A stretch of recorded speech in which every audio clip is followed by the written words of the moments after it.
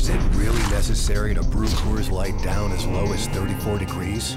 Do the mountains really need to turn blue when your beer's as cold as the Rockies? You be the judge. Frost brewed Coors Light, the world's most refreshing beer. Well, a little Chalk Talk once again. We get to do yet another Marshawn Lynch touchdown run. How fun have these been over the last few weeks to see this Seahawks run game get going? Yet another 100-yard performance from Marshawn, 4 out of the last 5 games. I say it once, I've said it 1,000 times, the run game works because everybody executes in the NFL. At the collegiate level, you don't have to get the right guard to block particularly well, and the defensive tackle doesn't make the play at the college game. At the NFL, you got to get a hat on a hat, and then you've got to have a back that can make the difference on the back end, or in this case, Philadelphia's safety just take a horrible angle and not finish the play. So let's look at this touchdown run. This was Marshawn's longer touchdown run. This wasn't the scrum where he broke out of to make an incredible play.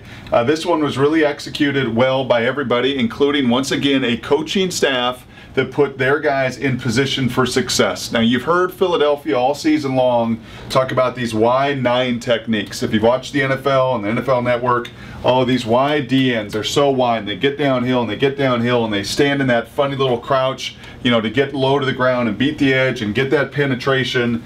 Well, the Seahawks capitalized on that like many teams have done this year, looking at those techniques and running their zone play and pulling, in this case, McCoy, not Zach Miller, who's done such a good job throughout the year of coming across and cutting the backside off. Well, this time it's McCoy doing it, and they're going to run a zone play. And the first thing I want to talk about is many times in these zone plays, you want to run to the A gap or the 1 technique.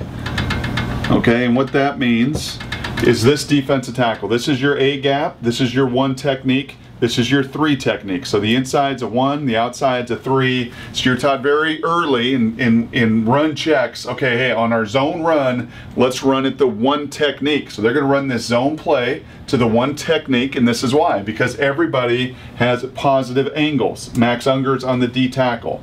Robert Gallery comes up on the weak side linebacker. Okung is on the end. The free safety in the box is going to be the farthest defender away from the run when it comes back. Man coverage on Golden Tate.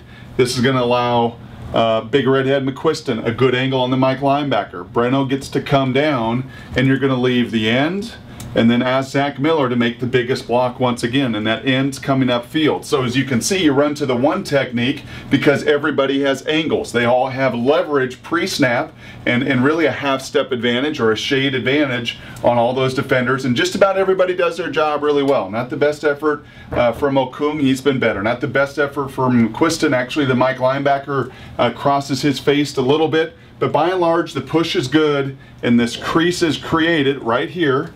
Okay, McCoy comes underneath, and that's really point number 2, because when you've watched a lot of the play action pass, a lot of these zone teams like to run this play action pass where the guy comes underneath. They call it a sneak route. Okay, so you can picture Tavares in play pass faking the handoff, and here comes my sneak back out into the flat. Well, this time, this is the zone run. He hands it to Lynch, and that little sneak guy has got to take out the defensive end, as McCoy does. And then I'll say it once again for the 5,000th time in Chalk Talk. Zach Miller got paid a lot of money to catch touchdowns and be a receiver.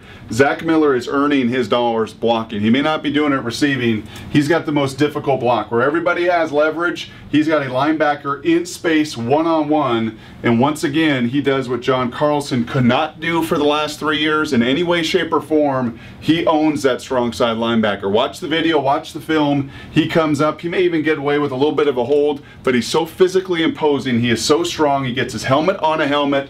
In that crease, he gives Marshawn Lynch room, and then it's off to the races. The corner didn't want any part. The safety takes a horrible angle, and Skittles gets another big touchdown.